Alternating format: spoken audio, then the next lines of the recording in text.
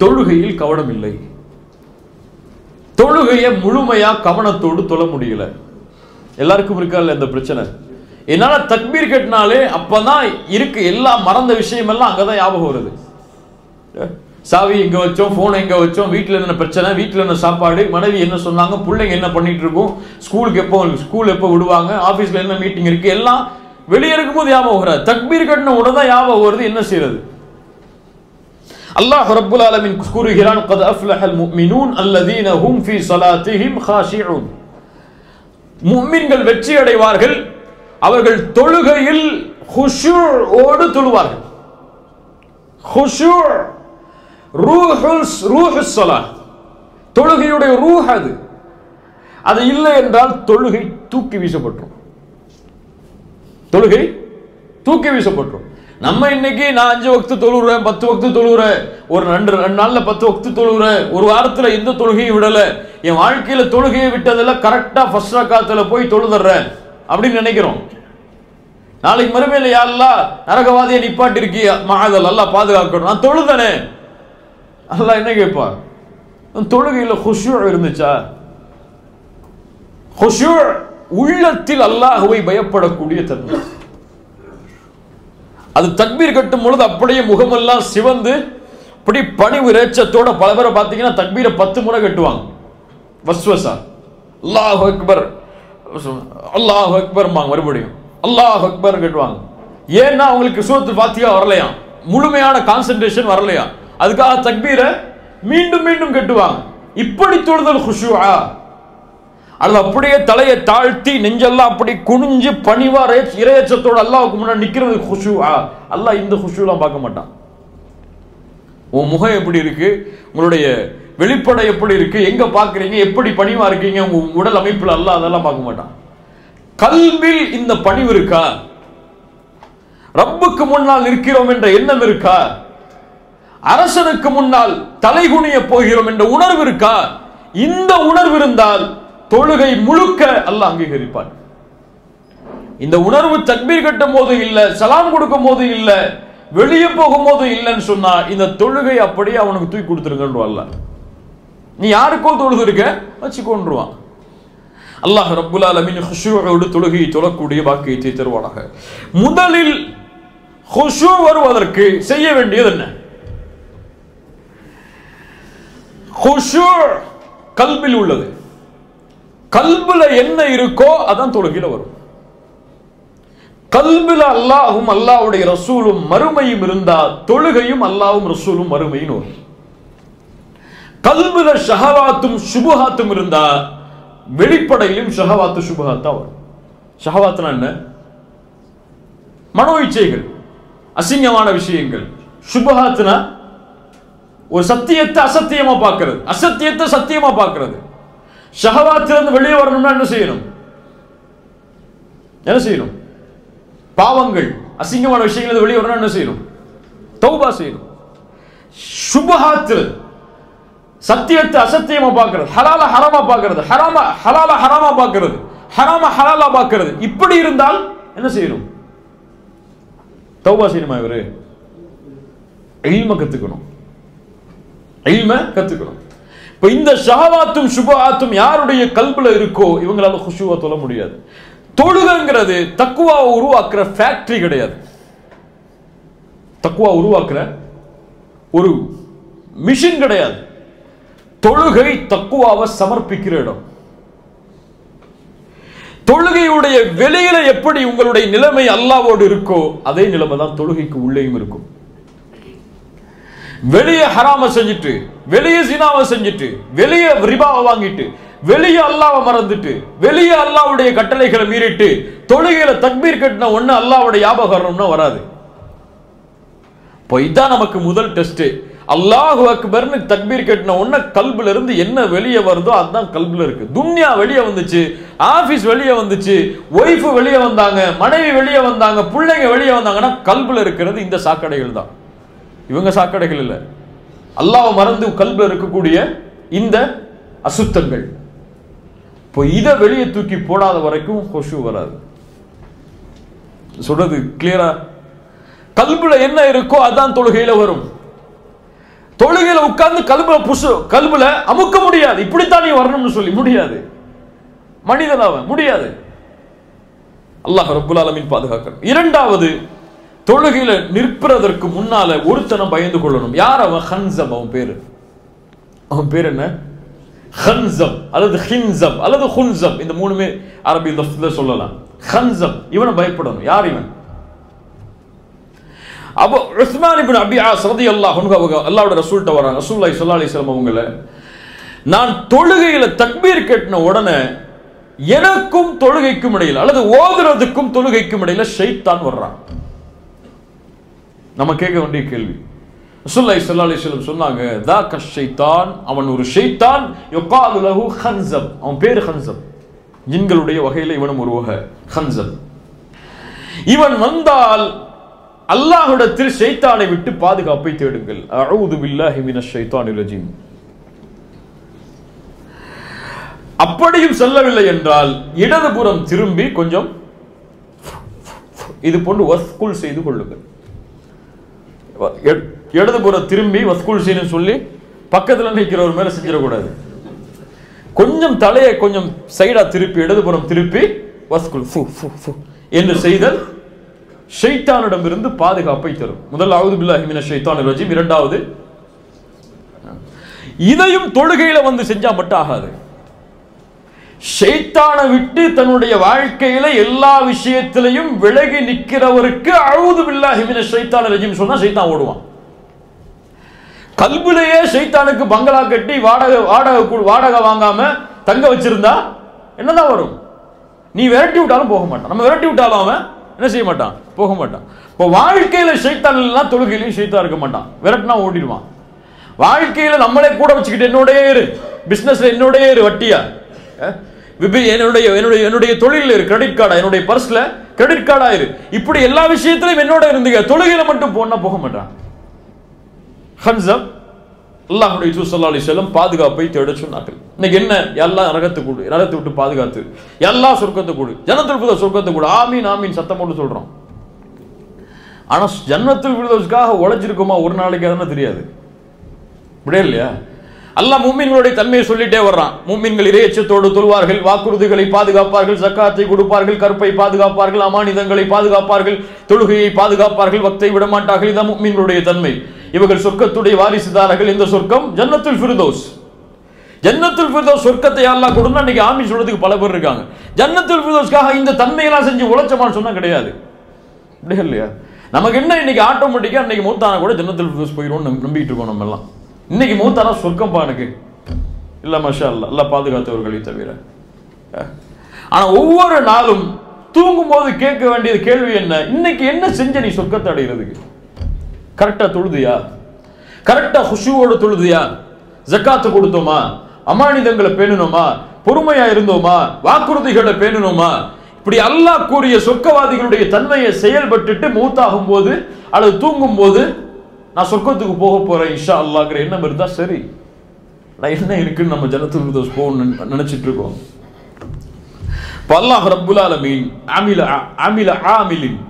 அமல் செஞ்சாதான் அந்த துவா அங்கீகரிக்கப்படும். துவாவை சும்மா கேட்கறதுனால துவா அங்கீகரிக்கப்படாது. யா அல்லாஹ் நரகத்தை விட்டு பாதுகாத்திரு, நரகத்துடைய கேவலத்தை விட்டு பாதுகாத்திருன்னு சொல்லும்போது, இமாம் சொல்லும்போது ஆமீன் சொன்னா மட்டும் துவா அங்கீகரிக்கப்படாது. அந்த அமலை விட்டு நாம் விலகி இருக்கணும்.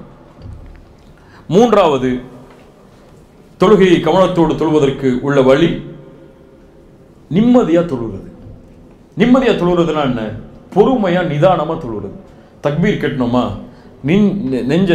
நெஞ்ச நிமித்தி தலைய சுஜூதை நோக்கி தாழ்த்தி பணிவா நிற்கிறது.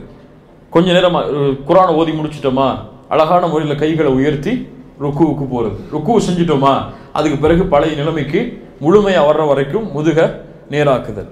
இப்படி நிதானமா தொழுகையை தொழுதாலே கவனம் இருக்கும். இன்னைக்கு என்ன? தக்பீர் கட்டுவான், சலாம் கொடுத்துட்டு வெளியே போறதே தெரியாது. அப்படியே இல்லையா? தனியா தொழும் போது இவர் தொழுகையை பார்த்தீங்கன்னு வச்சுக்கோங்க, 1 செகண்ட் 3 செகண்ட்ல முடிஞ்சிடும். இல்ல மாஷா அல்லாஹ். இமாமா நின்னார்னு வச்சுக்க, எத்தனை நிமிஷம் சொல்லுவாரு? 10 நிமிஷம் சொல்லுவாரு. இது முனாஃபிக்குடைய தனம். இமாமாக நிற்கும் பொழுதும் சரி, தனிமையா நிற்கும் பொழுதும் சரி, தொழுகையுடைய முறை ஒண்ணுதான். நிதானமாக ரசூலுல்லாஹி ஸல்லல்லாஹு அலைஹி வஸல்லம் தொழுதாங்க. இப்ப நிதானமாக தொழுகை நிறைவேற்றினா தொழுகை கவனத்தோடு வரும். ஸல்லல்லாஹு அலைஹி வஸல்லம் சொன்னாங்க, ஒரு மனிதன் திருடக்கூடிய திருட்டில் மோசமான திருட்டு தொழுகையில் திருடுதல். எப்படி? சுஜூதை முழுமையாக செய்ய மாட்டான், ருக்குஐ முழுமையாக செய்ய மாட்டான், அவனுடைய முதுகுத்தண்டு நேராக மாறாது, நேராக குனியாது சுஜூதில். இவன் தொழுகையில் திருடுகிறான் என்று அல்லாஹ்வுடைய ரசூல் ஸல்லல்லாஹு அலைஹி வஸல்லம் சொன்னாங்க. ஒரு ரசூலுல்லாஹி ஸல்லல்லாஹு அலைஹி வஸல்லம் சஹாபி வந்தாங்க, தொழுதாங்க, நஃபிலான தொழுகை. ரசூலுல்லாஹ் சொன்னாங்க, இர்ஜி ஃபஸல்லி ஃபஇன்னக லம் துஸல்லி, திரும்பி போங்க, தொழுங்க, இன்னும் தொழலன்னாங்க. ரெண்டாவது முறை வந்தாரு, ரசூலுல்லாஹ் தொழுதுட்ட, இர்ஜி ஃபஸல்லி ஃபஇன்னக லம் துஸல்லி, தொழல, மீண்டும் தொழுங்கன்னாங்க. மூணாவது முறை, யா ரசூலுல்லாஹ் எனக்கு தொழ தெரியாது, தொழுகை கற்றுக் கொடுங்கன்னாங்க. ரசூலுல்லாஹ் சொன்னாங்க, சுஜூத் செய்யுங்க, நிதானமா சுஜூத் செய்யுங்கன்னாங்க. ருக்கு செய்யுங்க, நிதானமா ருக்கு செய்யுங்கன்னாங்க. அப்ப அந்த நிதானம் கவனத்தை ஏற்படுத்தும். நான்காவது, தொழுகையில் எங்க பார்க்கிறோம்னு முதல்ல பார்க்கணும். கியாமல நின்ன உடனே முதுக நேராக்கி பார்வை எதை நோக்கி வரணும்? சுஜூதுடைய இடங்கள்ல. சுஜூதுடைய இடங்கள்ல விழும் பொழுது கவனத்தை நீக்கக்கூடிய உருவப்படங்களோ அல்லது விஷயங்களோ இருந்தா அதை நீக்கிறணும்.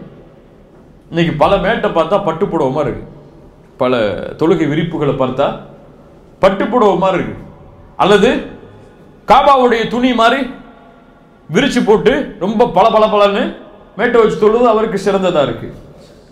ஆனா இதுவெல்லாம் கவனத்தை திருப்பி விடும். சுஜூத் செய்யக்கூடிய இடம் கொஞ்சம் பிளேனா இருந்தா கவனம் அந்த பார்வையை நோக்கி செல்லும். இல்ல அங்க போய் ஷைத்தான் அங்கிருந்து வேற பக்கம் திருப்பிடுவா. இஷாராவுடைய நேரத்தில், அத்தஹியாத்துடைய நேரத்தில் பார்வையை ஒரு பக்கம் ஒன்று சேர்த்தல். இப்ப இப்படி பார்வையை ஒருமுகப்படுத்துதல் கவனத்தை தொழுகையில ஏற்படுத்தும். ஐந்தாவது, சுத்ராவோடு தொழுதல். சுத்ரா சில இமாம்கள்ட்ட வாஜிப், சில அறிஞர்கள்ட்ட வாஜிப், சில அறிஞர்கள்ட்ட ருக்குன்.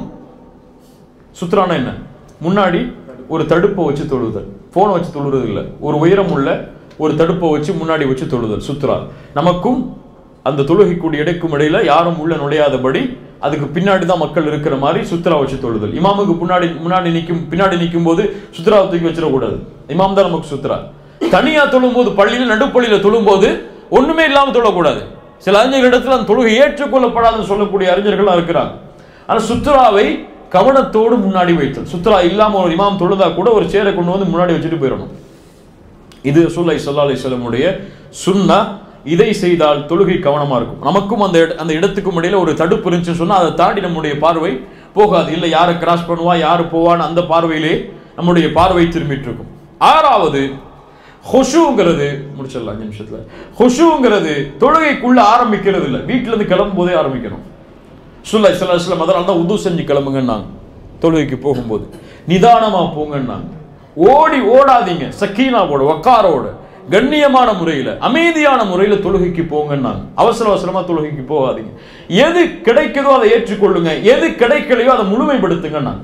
ஒரு ரக்காத்து விட்டு போனா கூட ஓடி போய் சேராதீங்க. ஓடி போய் சேர்ந்தா ஃபுல் தொழுகையுமே என்ன ஆகும்? பரபரப்புல முடிஞ்சிடும். நிதானமா போய் என்ன ரக்காத்து கிடைக்குமோ அதை ஏற்றுக்கொண்டா போதும் என்று ரசூலுல்லாஹி ஸல்லல்லாஹு அலைஹி வஸல்லம் சொன்னாங்க. ஆனா அது ரசூலுல்லாஹி ஸல்லல்லாஹு அலைஹி வஸல்லம் இப்படி மட்டும் சொல்லல. எப்படி சொன்னாங்க? பள்ளியில உது செஞ்சுட்டு முன்னாடி போய் தஹியா மஸ்ஜித் தொழுதுட்டு சுன்னாவுடைய தொழுகைகளை தொழுதுட்டு உட்கார்ந்து அல்லாஹ்விடத்துல பாவ மன்னிப்பு கேட்டா மக்கள் மலக்கு பக்கத்துல உட்கார்ந்து பாவ மன்னிப்பு தேடுவார்.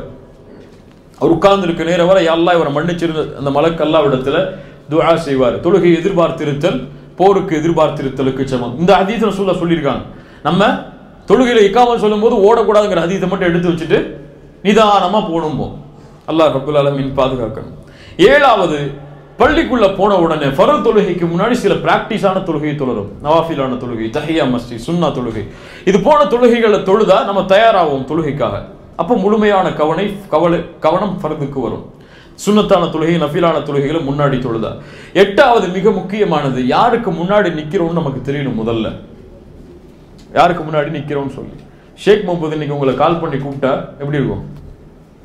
ஷேக் முகமது யாரு? இந்த நாட்டுடைய அமீர். அவர் நம்மளை ஃபோன் போட்டு வாங்க உங்களை சந்திக்கணும்னு சொன்னா எப்படி போவீங்க?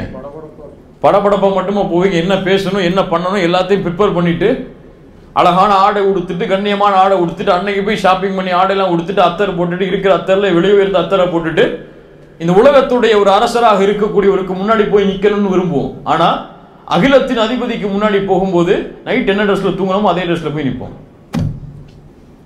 அப்பதான் வேர்த்து விறுவிறுத்து விளையாண்டு வருவார். அப்போ போய் நிற்பார் தக்பீர் கேட்டுட்டு. பக்கத்தில் நிற்கிறோம், தொலை கூட முடியாது.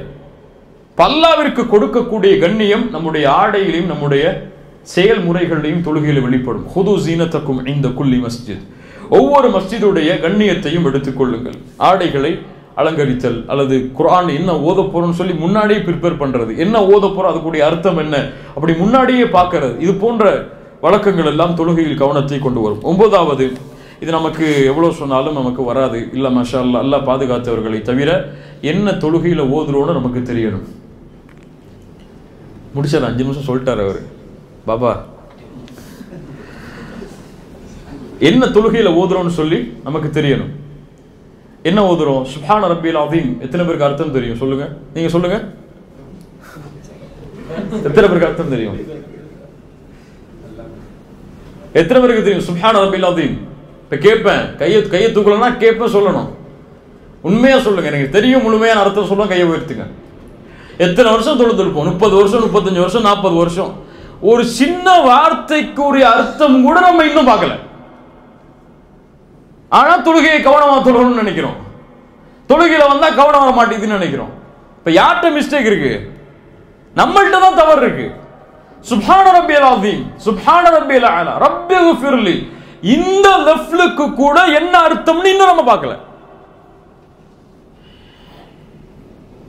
கொஞ்சம் வேற கவனம் முடிக்கணுங்கிறதுனால கொஞ்சம் சீக்கிரம் முடிச்சிடறேன், இல்லைன்னா கொஞ்சம் அதிகமாயிரும். சுப்ஹானல்லாஹ், அவ்வளவு அறியாமையிலே முடிய சமூகம் இருப்பதை பார்க்கும்போது மனசெல்லாம் வலிக்குது. சுப்ஹான ரப்பியல் அலாக்கு என்ன அர்த்தம் தெரியலன்னா குர்ஆன்ல ஓதக்கூடிய சூறாக்களுக்கு என்ன அர்த்தம் ஓத முயற்சிப்போமா? கிடையாது. அல்லாஹ் பாதுகாக்கணும் இந்த அறியாமை விட்டு. 10வது கடைசி, தொழுகையை தடுக்கக்கூடிய எல்லாத்தையும் விட்டு விலகிடணும். பசிக்குதா ரொம்ப, சாப்பிட்டு வந்து தொழுங்க, பரவாயில்ல. ஃபர்த ஜமாத்தை விட்டா கூட பரவாயில்ல, பசியை முடிச்சுட்டு வந்து தொழுங்க.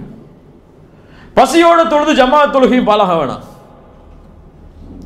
தாகமா இருக்கா, தண்ணி குடிச்சிட்டு வந்து தொழுங்க. அல்லது உங்களுக்கு கழிவறைக்கு போகணும் எண்ணம் இருக்கா, போயிட்டு வந்து தொழுங்க, பிரச்சனை இல்லை. முக்கியமான வேலைகள் இருக்கா, அது ஒரு எமர்ஜென்சியான சிச்சுவேஷன், அதை முடிச்சாதான் தொழுகையில கவனம் செலுத்த முடியும், அதை முடிச்சு வந்து தொழுங்க, பிரச்சனை இல்லை. ஆனா 2க்கு இடைப்பட்டதுல இதையும் வாங்கி போட்டுட்டு அதையும் வாங்கி போட்டுட்டு தொழுது எந்த பலனையும் இல்லாம போறதை விட எல்லாத்தையும் முடிச்சுட்டு வந்து நிதானமா தொழுறது நல்லது. இதை எடுத்துடக்கூடாது. இதை நான் வழக்கமா எடுத்துக்கொள்வேன்.